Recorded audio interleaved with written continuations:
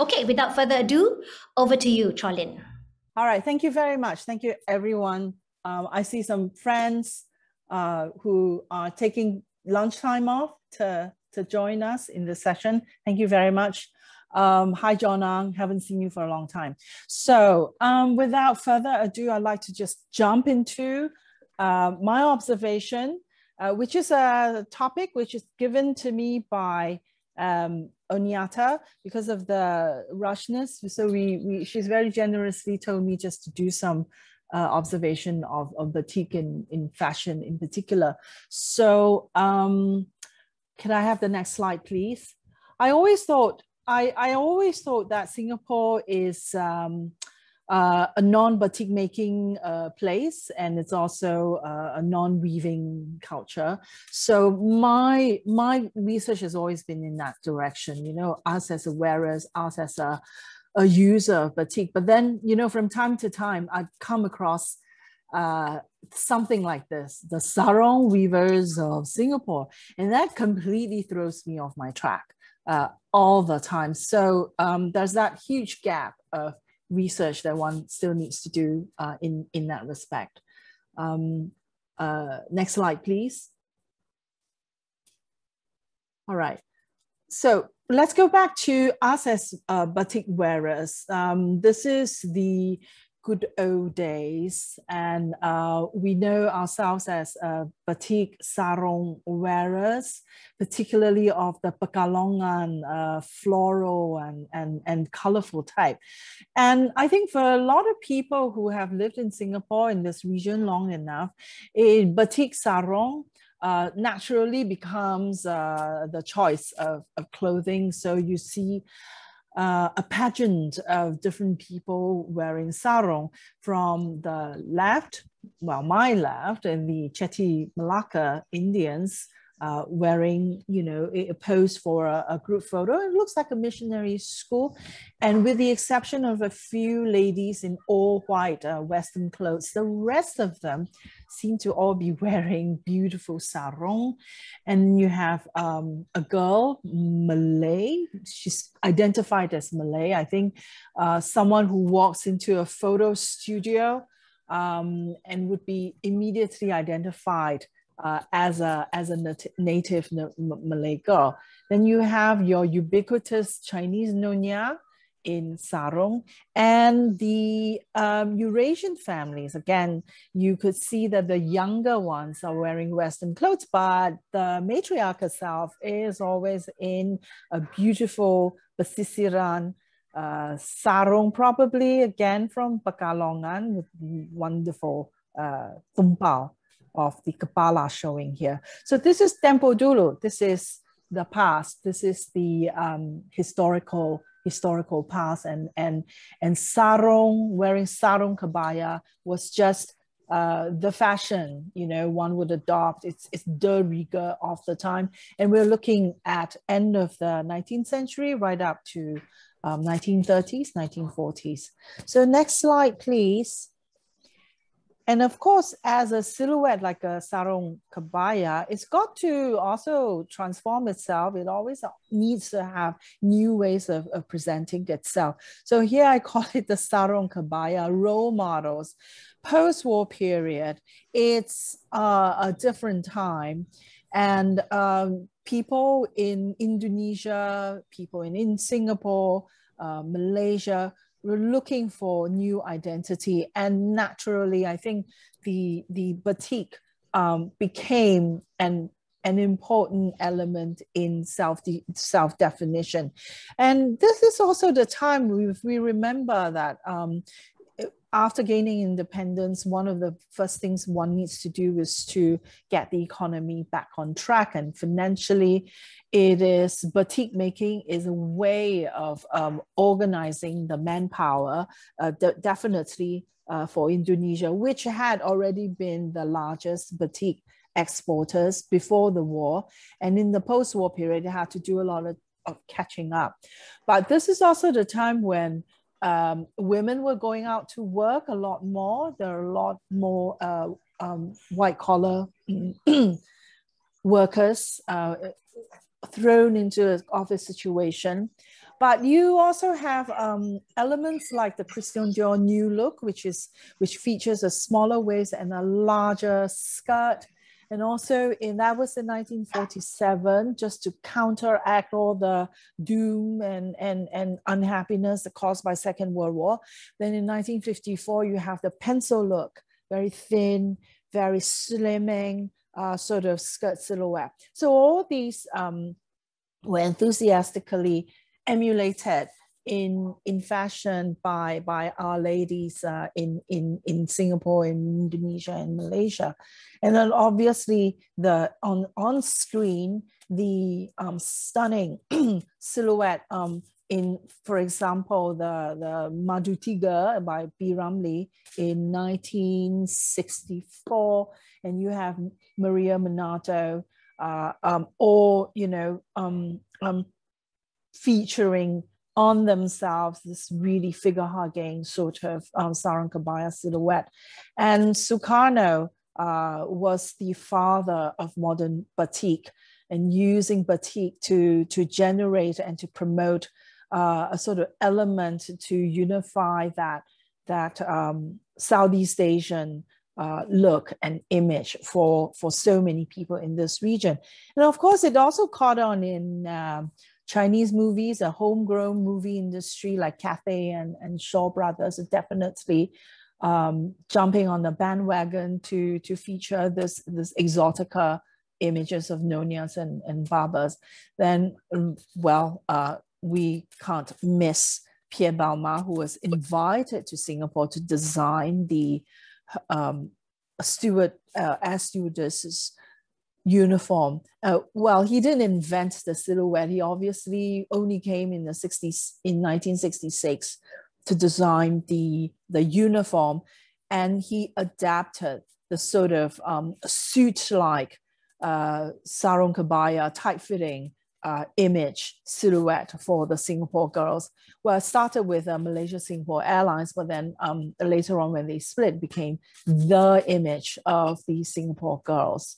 So this would be the modernized look, the baju, the kebaya bandung, adapted to a really tight-fitting sort of sarong kebaya look. So next slide, please. Then you have a group of people who normally traditionally wouldn't wear sarong. What does it mean for them? So this is something a lot closer to home for me. I dug out inspired by Onyata, I went and dug out all the old pictures of my mother. And here she is, starting from the left, the lady sitting by the waters. That's my mother at age of, in 1958 or so, she would have been 21. And her classmates all training to be teachers at TTC part-time, or teaching full-time, or going to TTC part-time. And here you are 19-year-old women who in those days would have been making their own clothes or adapting the Christian Dior new look silhouette.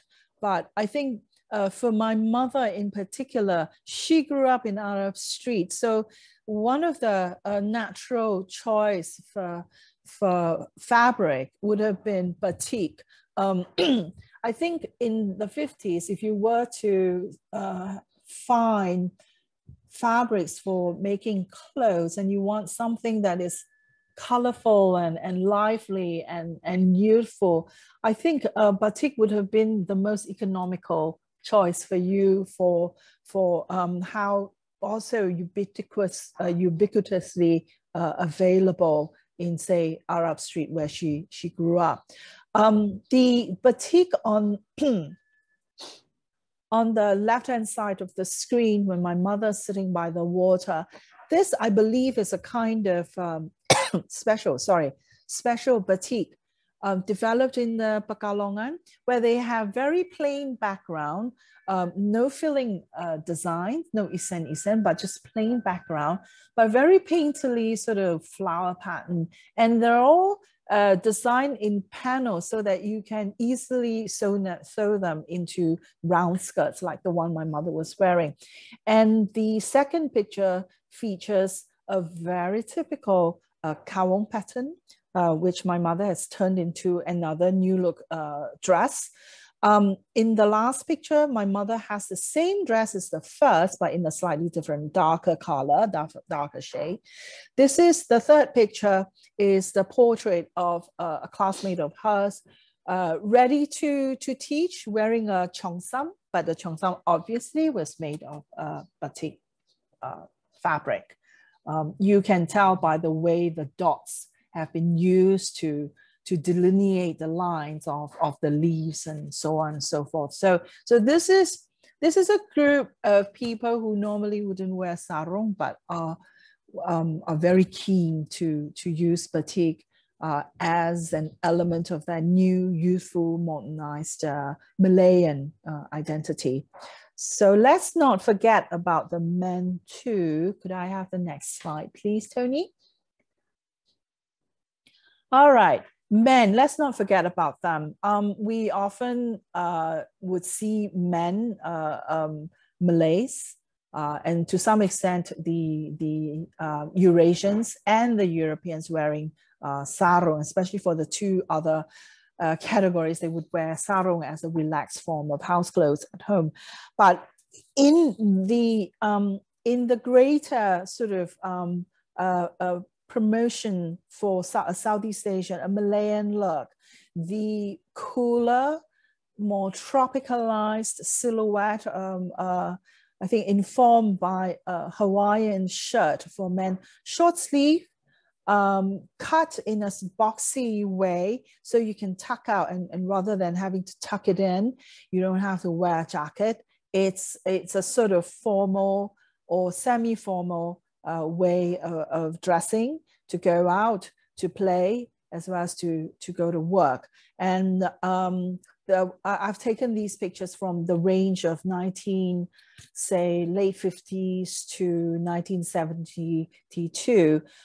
It was de rigueur for many men who were living and working here in Malaya, in Singapore. So even East German defectors was noted for wearing batiks at most functions, right?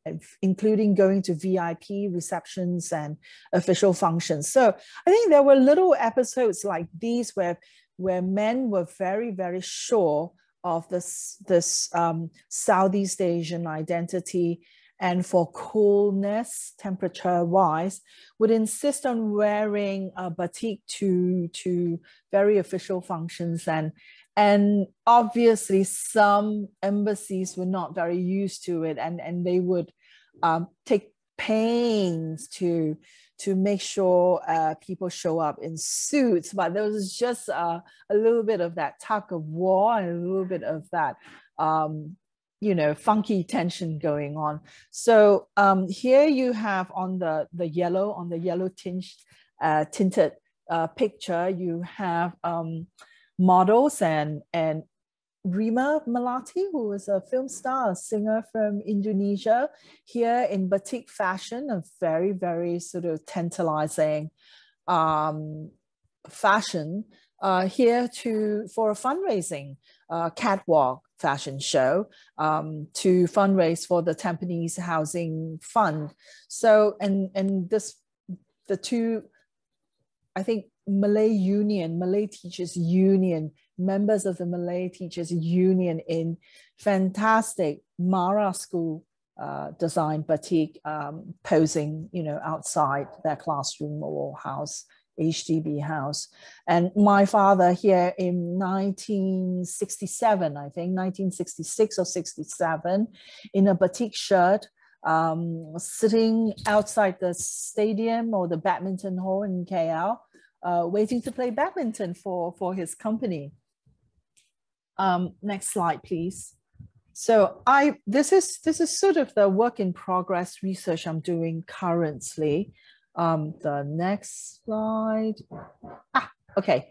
So I'm very interested in how batik shirt was adopted by a far greater number of people than I expected as a national dress or as the natural choice of dress for a group of people who you would think would be the most unlikely. The ethnic Chinese artists who came from China, either came from China or, sort of third generation Chinese artists living in Singapore, are more preferring to wear batik. I think mainly because of the availability of batik shirts in the market, but also it's again something that helps them reinforce that Southeast Asian, that new Singapore identity that they have adopted for themselves. So this is a range of artists from Mr. Wu Zaiyan, finger painting, Chinese finger painting, the very, very young Henry Chen or Chen Kezhan in batik shirt, and our, doyen of art of the 60s and early 70s, Georgette Chen, who hailed from Paris and Shanghai, and who was a teacher at the Nanyang Academy of Fine Arts.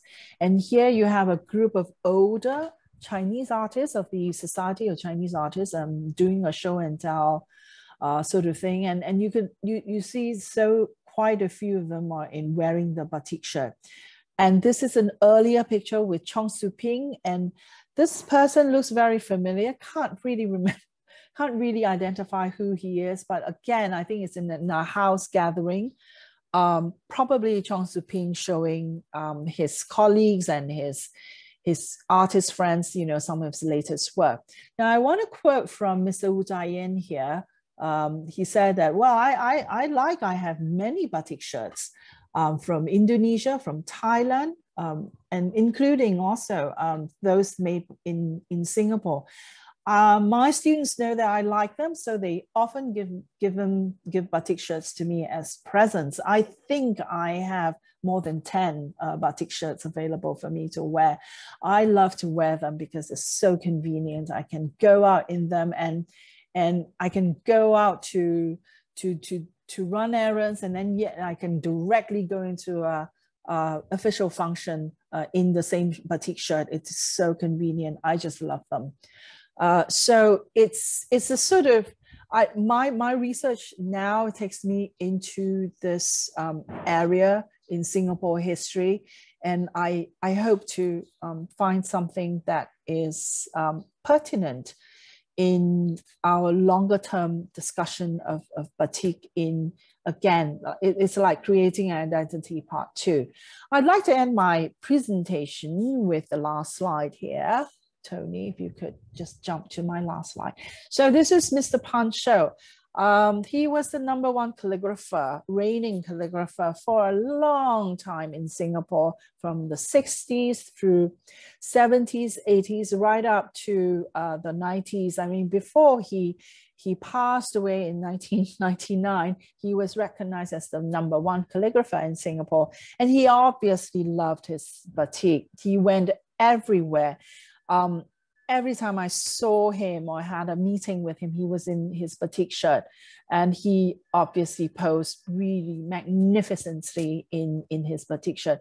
I have a sort of theory, unproven, why Chinese artists like Pan Shou, like Wu Zaiyan and Chong Su Ping love batik, because I think as a sort of drawn pattern on a piece of white cloth, it really resembles the process of painting, and the patterns and motifs that appear after dyeing and treatment. It really looks like one is wearing a beautiful painterly image on your body. So this is perhaps part of the reasons why the Chinese artists in Singapore love to wear them. This is really, I would say, the fashion of the 70s and 80s. It may not be so obvious in our contemporary time, but I hope my research will continue to show how important batik is in building a strong sort of localized tradition identity in our cultural milieu. So I think I'll leave it there. And I would love to take questions and love to have more discussions later on. Thank you. Thank you, Chor Lin, for sharing with us some of your preliminary research on batik fashion. And it's truly very inspiring to see how batik was donned in those days. And as Chor Lin mentioned, you know, we had a session when Chor Lin came to my little space on North Bridge Road, and I was digging up photos of my mother wearing non-sarong apparel, where she too had had worn dresses, sleeveless ones, sexy, you know, fitting blouses and fanciful skirts using batik tulis. And I thought I'd share this, Charlie. Remember, you asked me, where did your mom get her batiks from? And I said, I asked her, and she said, Arab Street lah. And that resonates with your little story about your mom getting her batiks from Arab Street. And of course, I had to ask her, Mom, yours you buy in the bale macam roll, or is it tulis? And then she looks at me in this pair of eyes that said, please girl, you think you seorang only wear batik tulis, is it? I'm the first one before you that wore batik tulis, no less. So hence. But thanks, Chor Lin, once again. And that's the question, you know, I asked, what's with mums and Arab Street? And I think this is a very apt introduction with what Hafiz is going to share with us, because his focus with fashion is around this area where my store is, together with other batik sellers in this district of Kampong Glam. So over to you, Hafiz. All right, thanks, Kauni, for that introduction, and also to provide a basis of background on what I'll be sharing today, which is on batik fashion through the eyes of batik businesses within Kampong Glam. Tony, yeah. All right. So yes, batik trade and fashion in Kampong Glam. Both of these are actually quite related. When we are talking about fashion, we often look at, you know, how people dress, but we don't focus on the businesses that are in charge of selling these batiks over here. The photo that you see in this slide over here is not a batik shop or even people selling batik, but it's a photo of a family in Kampung Kaji, which is present-day Bussorah Street. This was taken about 3 years ago during Malay Heritage Centre's exhibition on the Hajj exhibition.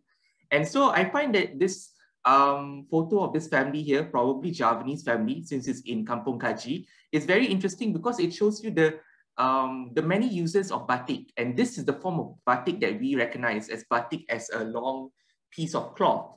As an undergarment or a lower garment, you might say, where you see in this photo, you have sarongs being used as a cradle, and in the background, you see a pagi sore, probably pesisir style.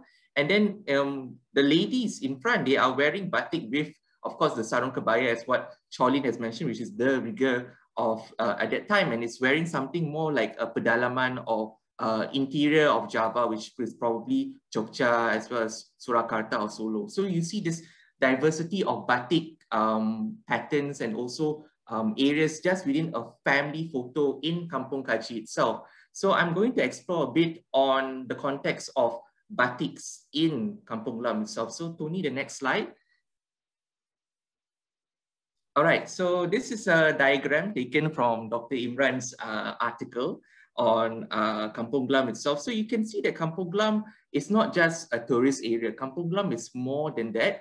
It's first of all, it's a royal seat of power. So with the royal family being based in Kampong Glam, naturally you have the entourage, and with a royal family, you would have artisans and also craftsmen and traders as well. Along the area or around the area of Kampong Glam, you also have Kampong Bugis, and then you also have different kampongs within Kampong Glam. So Kampong Glam is not just a single kampong. It's actually a macro kampong consisting of various quarters, and each of these quarters have a different specialization. Like for example, Kampong Kaji, like I mentioned, Bussorah Street was where the Hajj trade would have been concentrated on, not necessarily just in Kampong Kaji, but also in other outlying areas. And Arab Street is known as Kampong Jawa. So the older generation, my late grandmother would have called Arab Street as Kampong Jawa. So when I say I'm going to Kampong Glam, nak beli kain kat Kampong Jawa. Yes, Kampong Jawa. So people associate it with the Javanese, and the Javanese community in Kampong Glam is a significant one, and it comes from different parts of Java itself. So this could have led to an, or more or less influenced the type of batiks that were being brought in to Kampong Glam itself, where you have the Javanese in a poll done by the Javanese Singaporeans Facebook group showed that many of the Javanese in Singapore comes from places such as Kendal, which is near the coastal area. You also have Pacitan, the pedalaman areas such as Yogyakarta and Surakarta, as well as the coastal areas. So with all these this diversity of Javanese coming to Kampong Glam, naturally they brought their own styles of batik and preferences as well to this area as well. So you see both pesisir, coastal areas, as well as pedalaman areas being bought, sold, and worn by the people in Kampong Glam itself. Besides that, you also have other ethnicities such as the Bugis, which would bring their own silk sarongs, check sarongs with them, and also those from the East Coast, such as from Kelantan and Terengganu, would also make their way to Kampong Glam. There is actually a quarter where Jalan Sultan is, that area over there, where the textile center was also where relatives related to the royal family in Istana Kampong Glam, they would have come from the East Coast, from Kelantan, Pahang, as well as Terengganu as well. And I have an anecdote, I heard an anecdote from a former resident of Kampong Glam, which is Hir Johari. He's our resident Malay textile expert. So he shared something very interesting with me on how there is a distinction between how batik makers or batik sellers from Terengganu would sell their batik in contrast with Javanese batik. So according to him, Javanese batik will be sold at shops along Arab Street, while Malaysian batik, specifically Terengganu batik, were actually sold or peddled from door to door by women sellers from Terengganu. So they would actually peddle and knock from door to door and open up their wares at the armband or even at the corridor or the veranda for people to buy their batik wares. He also mentioned there were also peddlers of Javanese batiks by local women, not necessarily from Java, but local women selling Javanese batiks, but they will be selling door to door, in contrast to those along Arab Street, which tend to be managed by Arab businesses, Indian businesses, as well as Chinese businesses. Another contributing factor to the trade of batik is also the Hajj trade. So Singapore was a center for the Hajj pilgrimage, was a hub for the Hajj pilgrimage in Southeast Asia from 1830s all the way to the late 1900s, around the 1970s.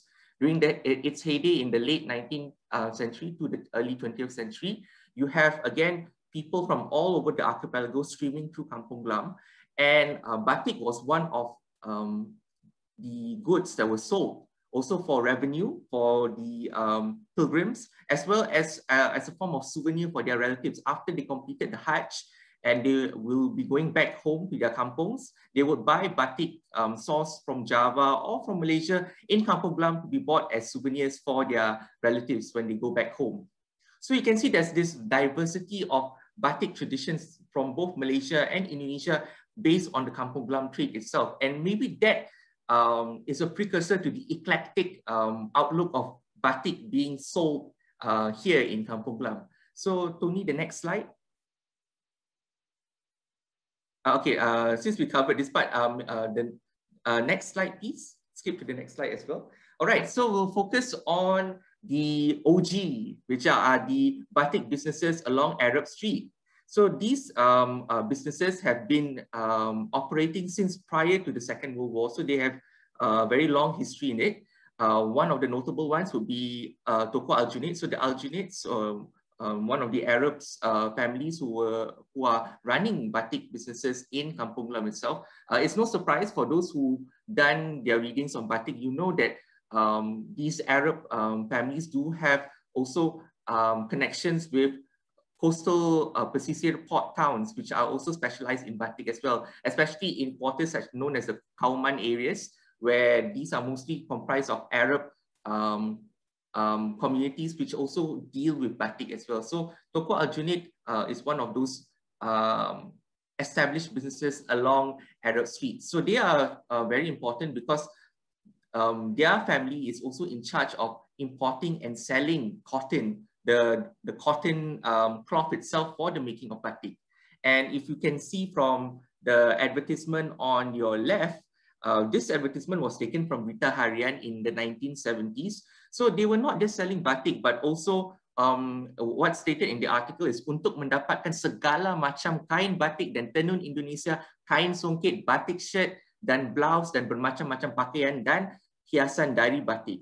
So this was in the 1970s. Bear in mind the debut, more or less the dating itself is in the 1970s. So you see that they are selling batiks of different types, different weaves from Indonesia. Songkets probably sourced from Terengganu, from the East Coast, and batik shirts and blouse. So even from here, you already see that batik is as a garment that is used to be cut and sewn and turned into an upper garment, is already making its way into these established businesses over here.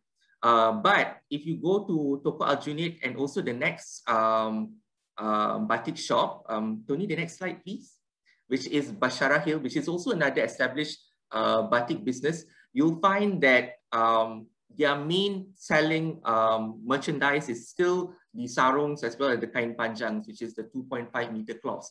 So I would say that these shops over here, if you go to these shops, it's really traveling back in time a few decades ago, or even if you go to Indonesia now, where their specialization is still on the material or on the kains itself. So it's when you go to Arab Street, you buy kain. So you are buying cloth. You are not buying shirts or you're not buying baju. When you go to Arab Street, the connection that you would think of is, of course, buying cloth itself. And these cloths are usually unstitched that can be used for wearing as a form of lower garment, as a sarong itself. Then we move on to another shop, which is not batik, which does not focus on batik specifically, but on kebayas. But I recently found something interesting about them. So for those who've visited or frequented Kampung Glam long enough, you will be aware of Ratiana, which specializes in kebayas. But did you know that she also sells African batik? So that's quite interesting. So besides, so we've already talked about Terengganu batik being sold here, Javanese batik from all different parts of Java. But what about African batik? So Ratiana is one of the few shops in Kampung Glam that actually does sell African wax prints, which in a way you could say that it's come full circle, you know, from Indonesian batiks to Dutch imitations of Indonesian batiks, then African batiks, and now it's being sold here in Kampung Glam itself. So that's quite interesting. And she's actually done these African prints and used them as material for the kebayas and also for the baju kurung. So I would say this kebaya, or more or less Ratiana represents this middle ground where her business is about almost 2 decades old. She's moved locations from Bali Lane to Kandahar Street. From Kandahar Street, eventually she found her home here in Busura Street.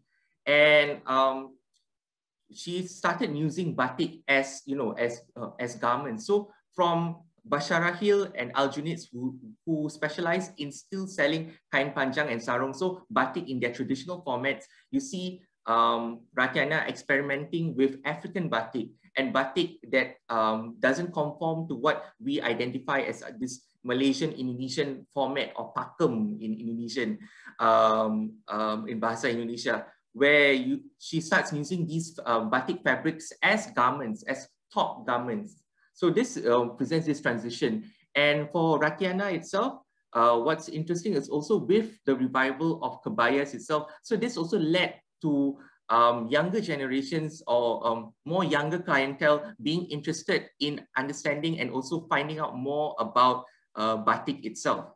Then we move on to the newer batik shops. So from shops, we move on to galleries. So I think this is something interesting. So we see this development from shops to galleries. So we have Kia's Gallery, which is less than a decade old or almost a decade old. So her shop is actually quite new. And she also started off selling raw materials. So she started selling fabrics, batik fabrics, as well as woven cloths such as tenun.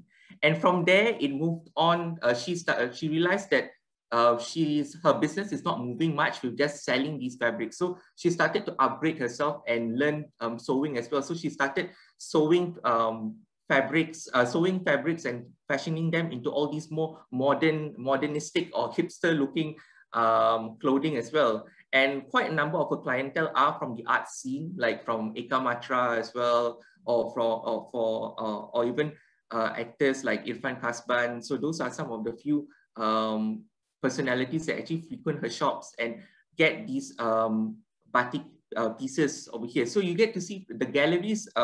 The feel of the shops itself is very different in the sense that batik is no longer being sold or more or less presented as, you know, just basic cloths as garment, but they are now being presented and shown both as an art form itself, where these batiks also, you can find that the patterns themselves are also taking a more contemporary look at things. And this reflects maybe the younger generation's own interest in reconnecting with their heritage into something that they are able to understand. It's not something that is, you know, when we look at maybe the traditional batik color scheme or palette, we would think it would be like bapa, you know, like very uncle-like, that you wouldn't want to be associated with if you are someone maybe from the younger generation, maybe in your 20s, you know, you feel quite old or a bit out of your generation by wearing these. And then you have galleries such as Kia's gallery, which is pushing batik, again, promoting the art form itself, where she gets batik tulis or batik chap, but then it's presented with different, a modern twist, infusion of patterns. So the technique itself is still retained, but then you find that the outlook in terms of the design itself and also the patterns has changed somewhat to what maybe the younger generation want to see in the evolution of batik itself. And from Kia's gallery, of course, we now focus and zoom in onto Gallery Toko Kita. So yeah, so this is a view of Kia's gallery. If you have the time, if you are in Kampung Glam, you can pay her a visit at at Sultan Gate Road. And of course, we have Gallery Toko Kita. So we'll end off here. So I'll end off my presentation here of Gallery Toko Kita. Again, Gallery Toko Kita, again, represents what I've talked about, where batik is not being sold just as a form of garment, but it's also a space. So it's a space for us to negotiate, to discuss, and gain a better appreciation on the evolution of batik. When we are talking about traditional textiles, one of the problems and challenges is that how do we move forward where tradition itself cannot remain stagnant? So galleries like this, like Gallery Toko Kita, as well as Kia's gallery, help move the discussion forward and also get the young ones involved in this heritage tradition, where they can find their own, or more or less it helps them to be exposed to these traditional fabrics, but at the same time find their own voices within these fabrics as they negotiate between this identity of both modern, you know, this modern identity with their own heritage and their own past. So with that, I end my presentation. Thank you very much. Thank you, Hafiz. I really love that you ended off with the idea that tradition cannot remain stagnant, and that's why I think all of us are here as well, you know. I'm going to jump straight to the Q&A. John, I understand there's a question from you about tenun, but about weaving. So maybe we'll take that offline. I want to go to, because the focus is on batik fashion. So we can take that offline, Tony. But there's a question from Nizam. And I want to direct this to also Hafiz, both of you. What are your thoughts on why there is a batik revival now? I mean, you've mentioned it yourself, Hafiz, that, you know, you want to get the people, the young people to appreciate heritage. And there has been this revival. There are young brands coming up. You know, even as we go to Heritage Festival at Design Orchard, you see a mushrooming of young brands and even brands outside of the region using batik as part of their designs and in fashion. Why do you think there is that revival, and what are the drivers? Chor Lin? The more I look at the research, I really think that there isn't much of a revival, but it's a continuity. It's in a continuum of batik being used, batik being, you know, re-looked at and revisited. So I had always thought that it's sort of gone into a low point for batik, maybe in the late 80s, especially when we became affluent. You know, Singapore became one of the tigers or dragons of Asia. I don't know. That batik maybe face a lot more competition from foreign brands, and obviously, you know, people were more affluent and could afford to buy a Versace or Gucci or whatever. But I don't think it had gone out of fashion that much. It certainly didn't die. It's just that it had to share a marketplace with so many other things. And this more visible sort of revival, I think, can be attributed to the fact that young people like Hafiz, you know, like Oni, you are reasserting your identity, right? You yourself are re-looking into batik and updating it for yourself. And so I think it's just in a constant continuum. And I have to say this, that I don't think there's ever a low point. It's just batik being very competitive. I think. Thanks. So your view is there wasn't a time even that batik mati, like it's always been there. It's just that the continuum is. I would like to think that in the here and now, it's stronger than it ever was. With, you know, new brands emerging and the young wanting to get to know the fabric. Hafiz, you were saying something? Yeah, so I agree with the points that Chor Lin brought up. Yes, batik, one thing interesting about batik is that it's always been dynamic.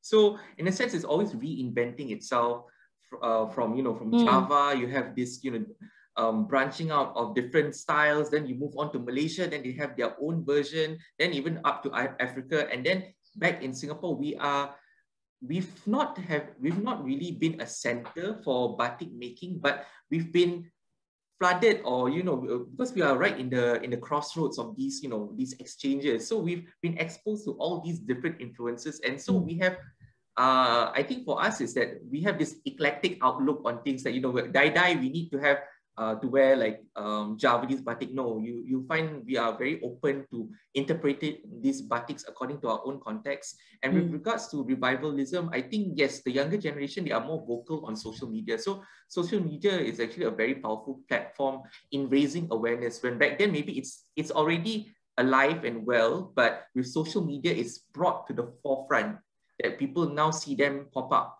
And maybe for the younger generation as well, movements like decolonialism or even anti-colonialism, as well as getting back to your roots. So you have these people trying to embrace traditional fabrics as a form of storytelling, which is what I'm doing as well. Where I see batik as a form of storytelling. So whenever I go out, you find that I will mix and match different forms of batik. It looks kind of messy to some people, but for me, I'm telling my own narrative of what I want to tell for today, especially when I go for my tours. Yeah. Thank you. I'm checking the time again. It's 1:53.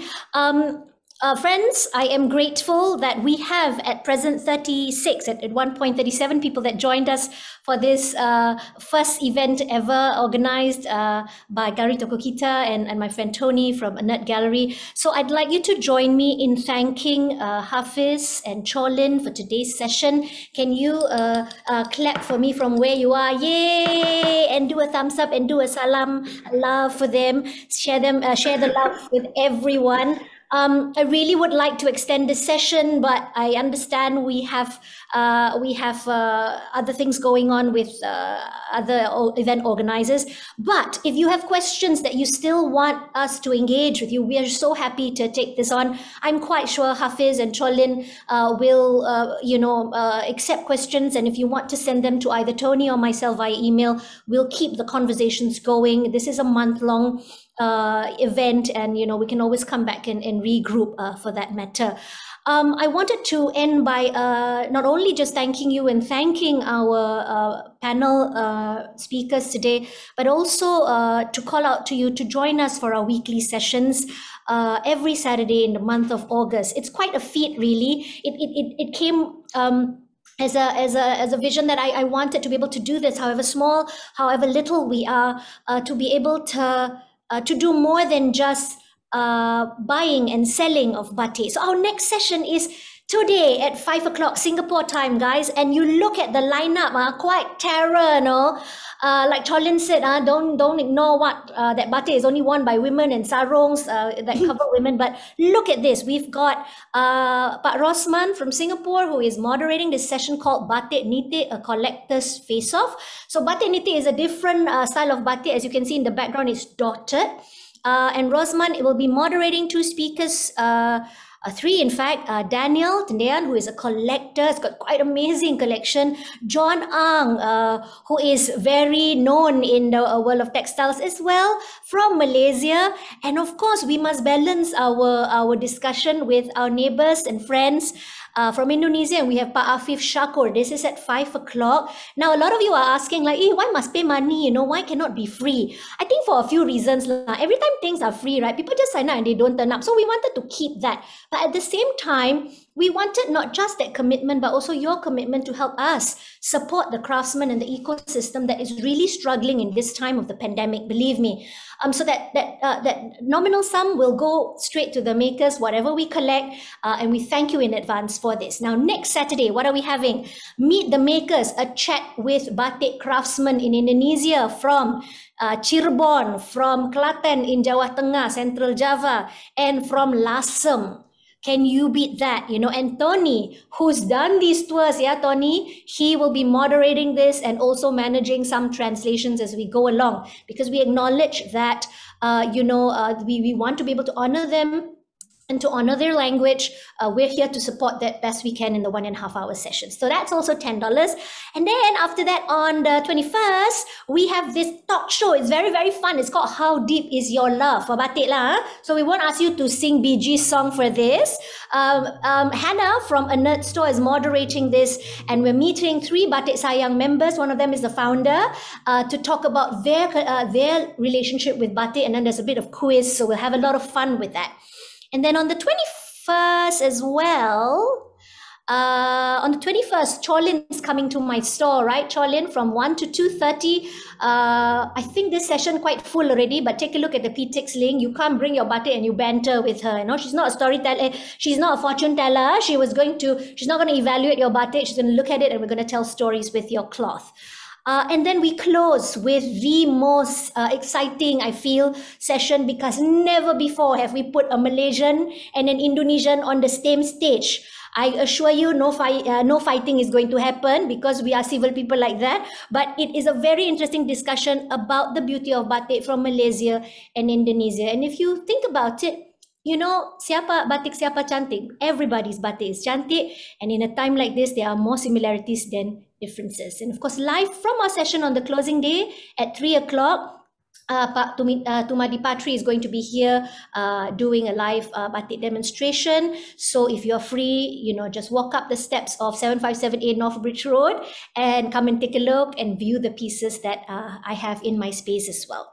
Now, before we end, I wanted to bring back the photo of my father.